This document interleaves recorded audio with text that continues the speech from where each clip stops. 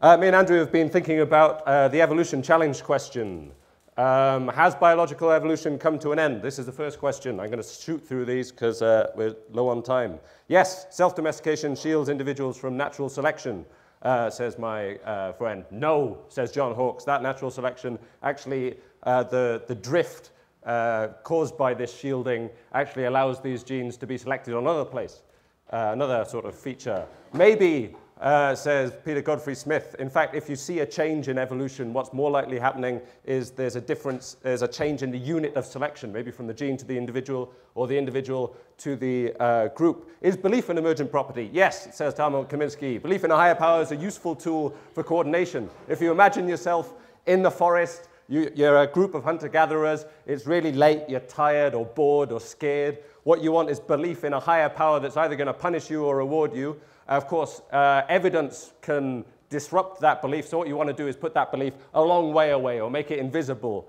or incredibly dangerous, and we can see some of these features in the religions of today. Third question, will advanced computers use humans as batteries? As Andrew's pointed out, where the hell do you think they were getting their power from? At some point, there's a human shoveling coal into a furnace to supply these computers. We think a more interesting question is, what happens when computers are not reliant on humans for power? We are, of course, talking about the robot apocalypse, robots taking over. But, of course, in the hope that they don't actually kill us, the hope is that they will, their intelligence will help solve our problems. They'll bring us a deeper understanding of the universe.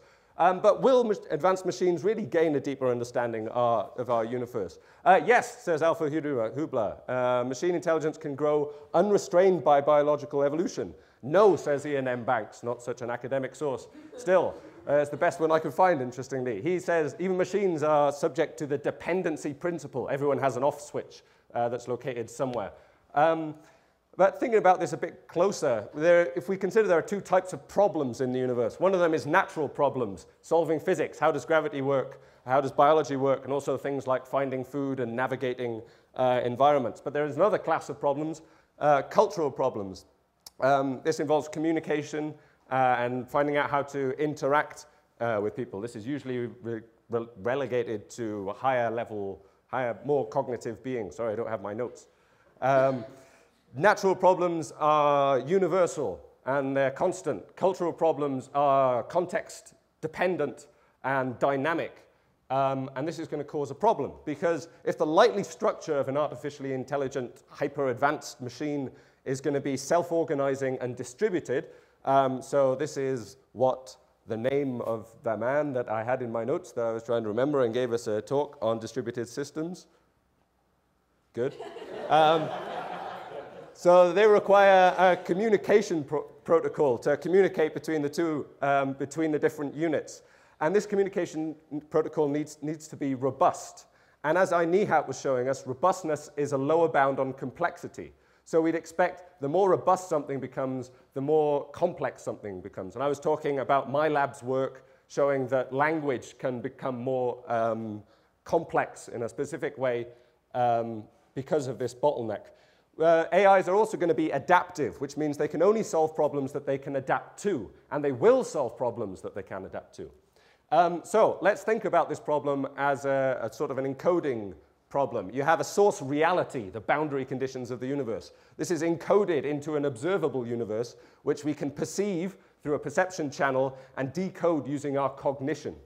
This brings us to an understanding of the universe. And what we'd like to see is this understanding matching up with the reality over time. And maybe machines can help us do this. Why might they not? Well, the unfortunate thing is that any organism can affect the universe through action. And the difference, the special thing about humans is we can have a cumulative effect on the universe through culture. So, like we were mentioning, there's a natural problem and there's the cultural problem. Cultural problems are easy to solve because they have adapted to our cognition through this feedback loop. They're also increasingly complex, as I mentioned. Natural problems, on the other hand, are difficult to solve because they haven't adapted to us, and they're also constant. So over time, what you actually see is as our cognition grows, the amount of cultural problems in the universe also grows. And perhaps, as Geoffrey West has said, although natural scaling laws are sustainable, cultural scaling laws actually might become exponential. So you get an even a worse case scenario where the cultural complexity explodes, and you have all of your cognition not only trying to cope with the number of cultural complexity problems, but also these problems are easier to solve. As Ian Cousins was talking about, if you give an agent the option to use a sort of natural heading and a social bias heading, they tend to use the social information because it's cheap, and it's another thing that was in my notes.